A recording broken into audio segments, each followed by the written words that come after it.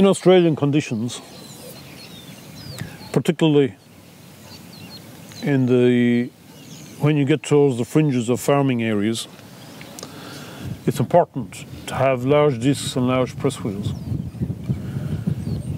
Many machines from overseas, they were designed in areas that have been farmed for many years, and they don't need large discs. This machine was designed primarily for Australian conditions, where you've got logs, you've got stumps, you've got all sorts of residue, trash, and because you've probably got a wide machine and you're going to be planting at night, you don't want to be worried about what's happening out wide. We've also got a large press wheel, 610 millimeters diameter.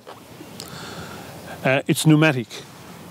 When you get into sticky conditions, you can let the air down to 7-10 psi, and the walls on the press wheels are 8 ply, so logs will find it very difficult to penetrate, and canola stubble won't trouble them.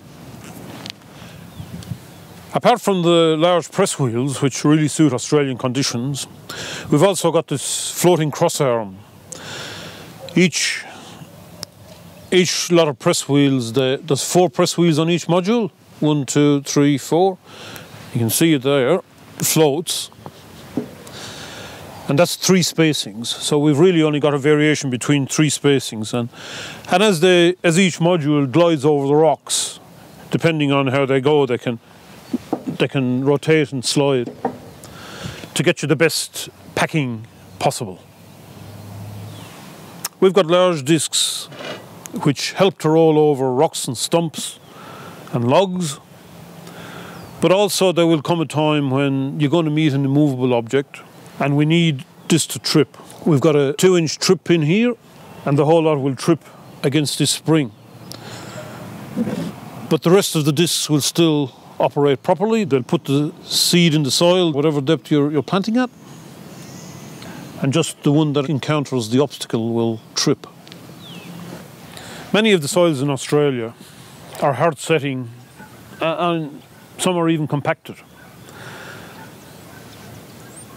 To a larger or lesser extent, there's some compaction, particularly if you've got stock. A traditional problem with disc seeders is the inability or the partial inability of the machine to close the slot properly. In hard setting soils or in compacted soils, the soil can break away in chips, and you've got nothing left or very little left to cover the seed. In response to farmers' demands to ensure a properly closed slot and good soil to seed contact, we've developed the muffler wheel. The muffler wheel basically rides along the side of the disc. As the soil comes off, it crunches it back down into the trench. They're quite easy to adjust. We've got a little tool here which we slip over the top. We've got a pin here which we can put in a number of positions. Pull the pin. Now you can vary the downward pressure, the operating pressure, or you can take them right out of the picture if you want, store them up. You simply select the position you want them, put the pin back in, and you're done. In sticky soils, you can get build-up on the opposite side of the disc to the boot. Some of that build-up can be quite substantial. In fact, it can give the disc wheel characteristics, so you've got a big wheel riding on top of the ground and it won't penetrate.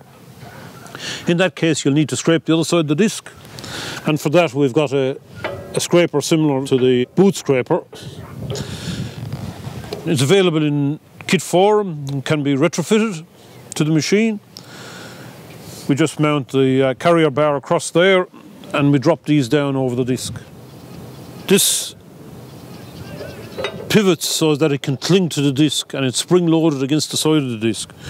And if you look at how it's sitting loose there, when you tighten up the spring, it just clings to the disc. And depending on how sticky the soils are, you can adjust the tension on the spring. Nice bit of tension there against the disc. You can see that nothing's going to get through there. That'll keep that disc clean, and it'll make sure that the disc penetrates to the constant depth, whatever depth we want it. It's very important to keep the press wheels clean. In some sticky soils, press wheels can build up perhaps 1 or 2 inches, and you effectively change your planting depth. To do that, we've got a press wheel scraper, which has got a tungsten tip on it, tungsten tiles. It's very important to keep the press wheels clean. And they're also available in kit form and can be retrofitted. Also very important to keep the levelling wheels constant. We don't want to build up of soil.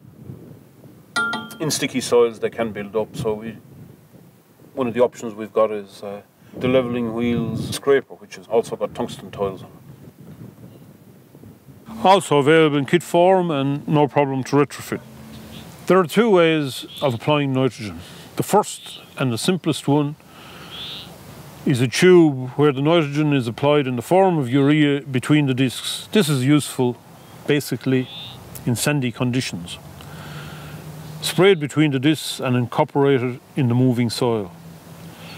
The other method, and much more expensive and complicated, is to fit nitrogen applicators out front, basically another row of planting discs. The depth is independently adjustable from the seed rows.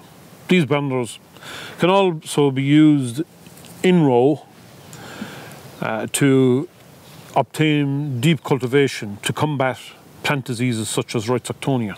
For years we've been striving to obtain low disturbance. Now that we've obtained low disturbance, there are some areas in Australia, for instance with infestations of ryegrass. One of the simplest and most effective treatment methods is a pre-emergence herbicide. For those to be effective, you've got to have a slight covering of the herbicide with the soil. So these chemical covers in the form of star discs are attached out the back. They're adjustable both the height and the downward pressure. They're available in kit form and can be retrofitted. We also manufacture air kits to suit all machines, all air seeders and all cultivator bars. When we fit them, we've got our own particular setup. They're available in kit form, can be retrofitted. It is advisable to get the air kit when you're purchasing the machine off us, because we do fit them free. But of course there are going to be parts that it's not convenient to ship, such as the connection to the air seeder. That will have to be fitted by the customer or the dealer. Diffusers, not normally required, particularly when we fit the air kit, but they can be useful, particularly if you've got a backpacker operating the machine at night and you want to blow the air out strong so that there's no risk of a blockage, and then you want to dissipate the air before it hits the ground, otherwise you'll get seed blast all over the place. If they're ordered with the machine, we fit them before it goes out. If not, they're retrofittable, available in kit form. Tram tracking. Very common in the eastern states, and I see it sneaking in the other states now as well. There's many options for tram tracking. The most common is 3 meters. In fact, our most common machine is a 3-meter tram track, 40 foot wide on 12-inch spacing. Talk to us about your tram tracking requirements, and we can certainly design the machine for you.